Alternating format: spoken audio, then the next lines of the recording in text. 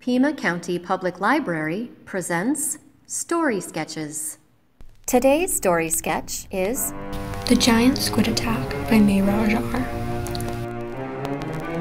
Once there was a pirate ship. They were sailing to a castle that has a lot of treasure. And then there was lightning and a bad storm. And then there was a giant squid that jumped out of the water in the boat. Its tentacles pressed so hard that it almost broke the boat. The 140 pirates used their strength to push the squid off the boat. Then the squid suddenly fell back in the water.